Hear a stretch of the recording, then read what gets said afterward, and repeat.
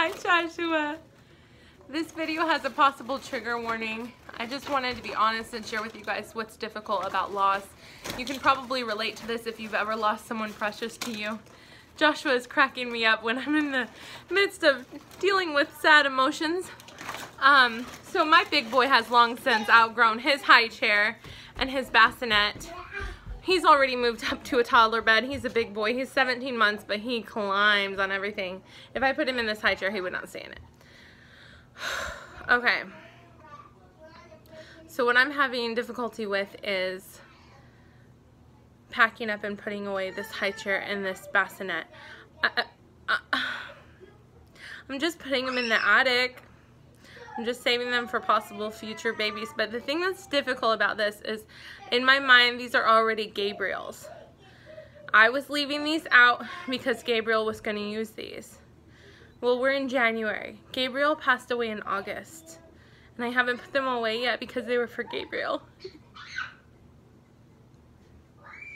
And now I'm packing them up and I'm putting them away. It was hard disassembling the crib and putting it away, but it wasn't as hard as putting this away. I also put a bouncy chair away, and I'm going to be putting a walker away. It's just difficult. That's something about loss. It's weird. Grieving's strange because some things that you'll expect to hit you hard don't bother you, and then other things that seem so simple as just folding up a couple things and putting them in the attic, I've been putting it off for months because it's like fully acknowledging that he's gone and that he's not coming home. And I honestly, I'm a little bit traumatized. I'm glad I had my 3 kids before this happened because I'm a little bit traumatized about pregnancy and birth, and not ready for another baby. So in a way, putting it away means I'm not gonna have to go through that soon.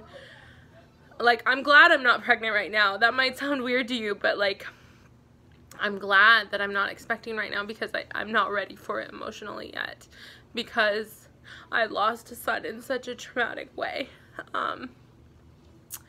But putting these away it means he's not coming home. And I know that's weird because he died in August and it's January, but a couple of days ago we just passed his due date. So it's like I'm finally acknowledging he's not coming. Here comes my sweetheart.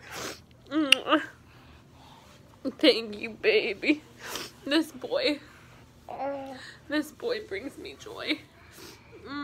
But I feel sad for him that his little brother's not coming to play with him anytime soon.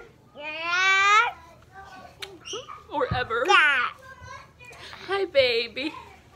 Hi, baby. Anyway, sorry. Thank you for listening to me about that. I'm sorry to be depressing, but I think making videos like this is helping me a little bit process it. Just saying it out loud. And, you know, this might help someone else that is grieving. Just to know that it's okay to have sad emotions about things like, you know, if you have a loved one that had a house, it can be traumatic having to pack up their house. I had to do that with my mother. You know, having to go through their things. And Gabriel didn't have things. My kids are playing and they're screaming a little bit. I'm sorry about that. But Gabriel didn't have that many things, but he had hand-me-downs that, in my mind, were already his. And these are a couple of items that were for Gabriel, and I've been just having them sitting there in the house, waiting for him to come home. And now I'm putting them away. And that means he's not coming home. And that might sound crazy, like, because obviously I should know that by now, right? But I guess there's a part of my brain that was just leaving them out for him. Leaving them waiting for him to come. But Daddy's not coming. He's not coming. If you are grieving, you're not alone. Grief it comes in waves. You can think that you're fine for 2 months, and then you're organizing your house and you realize you have to put some things away, and it hits you again. Deborah, are you coming to give me a hug? Yeah. Can I have a kiss? I love you. Are you my good girl? Yeah. Oh, give me a kiss. Are you crying? I'm okay. Can I have a kiss? Thank you. Bye-bye. I love you. God has given me sweet children, and I'm so thankful that I didn't lose Gabriel with empty arms. The Lord hasn't left me with empty arms. My arms are full, and so is my heart.